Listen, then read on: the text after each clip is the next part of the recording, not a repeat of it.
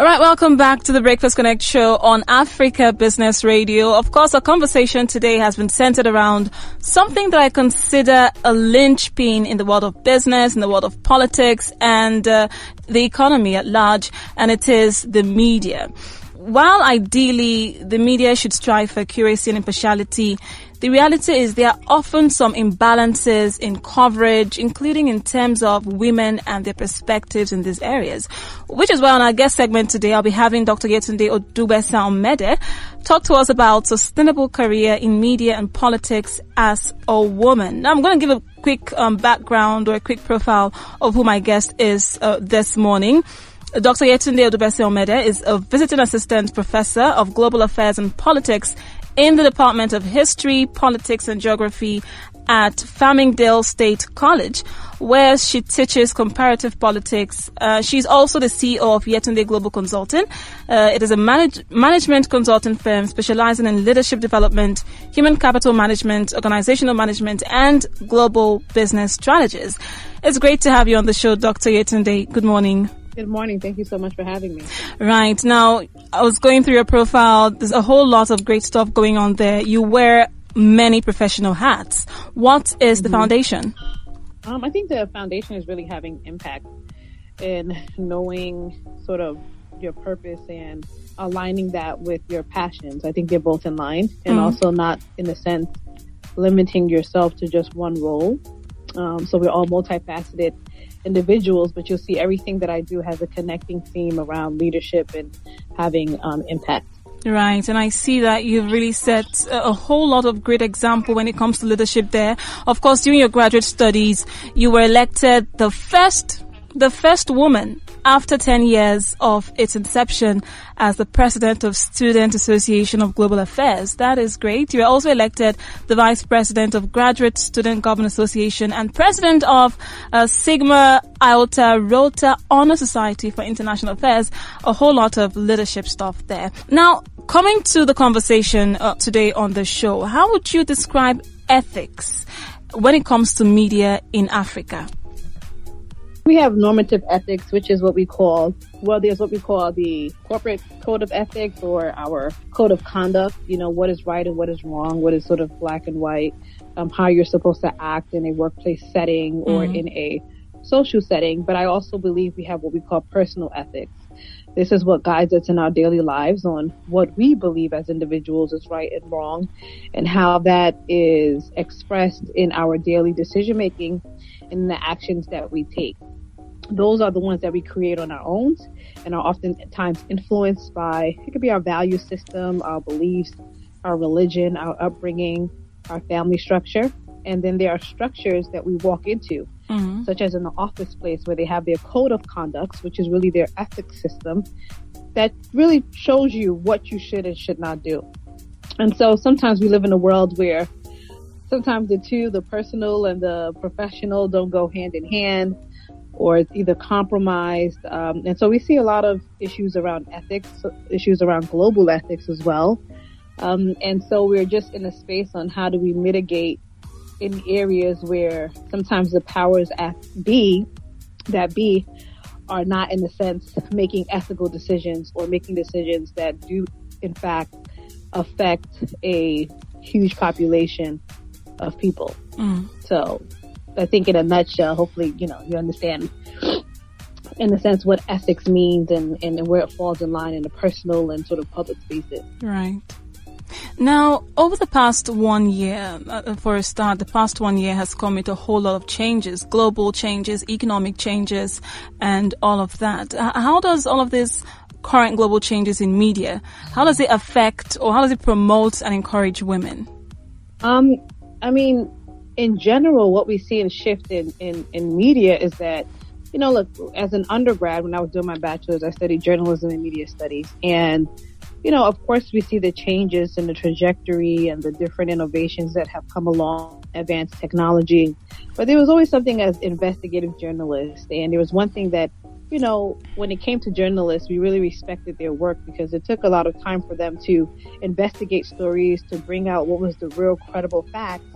But now when we turn on the media, when we look to media, especially, newscasts, news stations, newspapers, and really, I think, important outlets that we go to actually get factual media, a lot of elected officials have been using this phrase, fake media, which has caught wind, and sort of what it has done is really demoralized the system of journalism, and has really, in a sense, made people question if the media that they are, or the news that they're receiving, is it tangible? Is it concrete? Is it real? So everything is second guessed.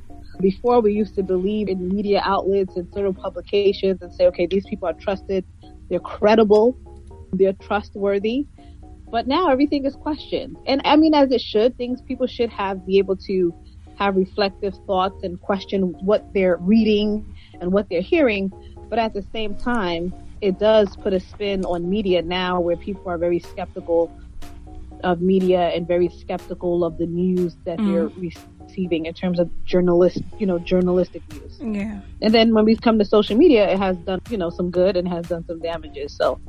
Yeah, no, not just media, even in the space of politics. For example, women politicians may be underrepresented in news before and after elections, even though we've seen a lot of changes. So far, in the US, we have Kamala Harris as the vice president. Yeah. We have Janet Yellen as the Treasury Secretary. So a lot of changes are happening. But then we have some parts of the world, especially in Africa, where, there can be a strong preoccupation with women as mainly victims or as celebrities. So how does balance now, or imbalance, affect politics? Well, of course, imbalance in politics is going to be expressed in a multitude of ways. When there's an imbalance of, let's say, women versus men who are elected officials, you'll have an imbalance in decision making that affects women. And so here, even in the United States, we have a lot of men who are in office, but women are steadily growing and rapidly, rising to assume leadership positions. But when it comes to issues such as sexual health and reproductive rights, you have then a higher number of men around the table who are making decisions that affect women's bodies, right? Or who are making decisions that solely impact a woman's life and her lifestyle. So when there's an imbalance of that means that there's not a balance of voices.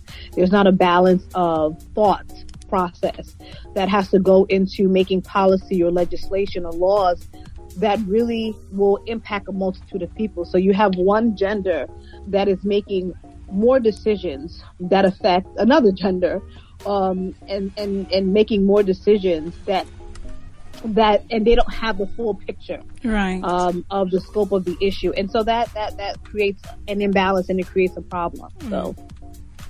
So now, with all this advocacy for more women in politics, more women in media, what impact will it create both in Nigeria and in the US? I mean, I think, we're looking at areas of what we'll call gender mainstreaming, gender equity, gender equality. So we're ticking off those boxes in that sector, in that segment, when it comes to having more women in politics and trying to have that 50-50, equity, when it comes to having women and men in these positions. So of course, it's going to help to make more informed decision making. You're going to have more voices at the table that's going to give various perspectives of the life of a man and a woman in society. And it takes both of those voices to achieve decisions that are going to have positive outcomes on those in the population. So I think those are the things that we end up achieving, which is extremely important. Interesting. Now let's talk about your book, The Balance. Tell us more about this book and what led you to, write the book. So the book on balance is called Balance, and then balancing life, love, family, career, and the pursuit of your dreams. And what really led me is that just in the many hats that I wear, I think people always ask the question, how do you balance it all? How do you balance being a wife, a mother, a career woman, and all of these different things? But the interesting thing is that it wasn't only women asking me this question, it was also men. Because we oftentimes, when we think of the role balance, we have a picture of a woman and her, working and cooking and children and all these other things and running around. But to be honest, balance is a human issue. It is not just gender specific. The same thing a man can be asking, maybe he's a first time father and he's trying to balance his career and raising his children jointly, or he's trying to run a business and also, focus on his professional desires. There's so many different things that people are trying to balance in their lives, and I wanted people to understand that and understand that when our lives are out of balance, it shows up in different ways. It shows up in our health, in our emotional, physical, spiritual state of mind. True. It also can affect from a macro individual level to a global level. What happens when politics is out of balance? What happens when the workplace is out of balance? You end up seeing things such as injustice, right? Sex discrimination, inequality of different various forms because things are out of balance.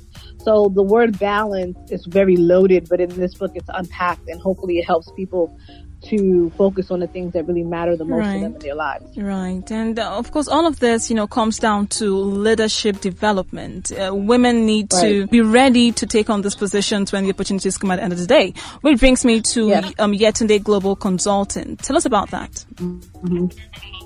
For me, I'm Yetunde Global Consulting, which is really focused on leadership development, human capital management.